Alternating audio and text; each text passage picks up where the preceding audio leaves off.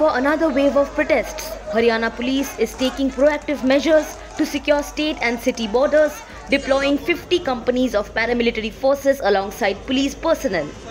The aim is to prevent farmers from reaching Delhi-NCR, mirroring lessons learned from the year-long farmers' agitation on Delhi's borders in 2020-21. On Thursday, farmers from Uttar Pradesh staged a sit-in demonstration on the Noida-Greater Noida Expressway after their protest march towards Delhi was blocked by the police. Several farmer associations, particularly in Ambala, have called for another protest on February 13th, demanding a law guaranteeing minimum support price or MSP. Haryana Police Chief Shatrujit Kapoor held a meeting with top officers to review law and order preparations.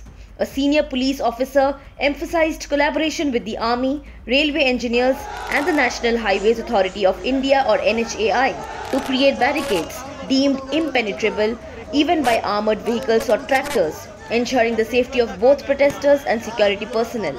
In a bid to address the farmers' demands, 3 union ministers arrived in Chandigarh to meet representatives from various farmer groups in Punjab and Haryana.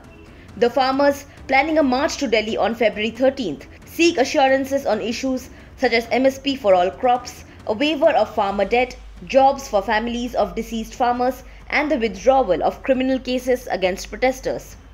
The Haryana government, anticipating the protest march, has heightened security at its borders with Punjab, with security forces on high alert. The ministers, including Piyush Goyal, Arjun Munda and Nityanand Rai, engaged in discussions with Punjab Chief Minister Bhagwant Mann and representatives from the Kisan Mazdoor Sangharsh Committee and Bharatiya Kisan Union or BKU factions.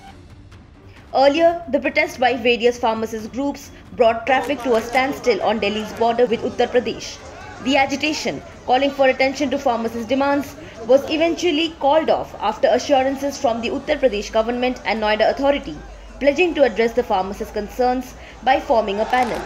As the tension escalates, the Haryana state government has requested the deployment of 64 companies of paramilitary forces from the centre to handle potential law and order issues during the upcoming march.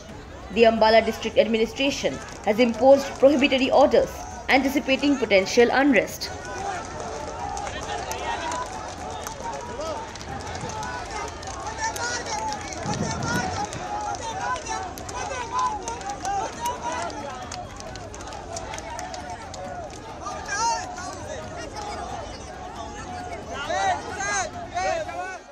Subscribe to Oneindia channel and never miss an update.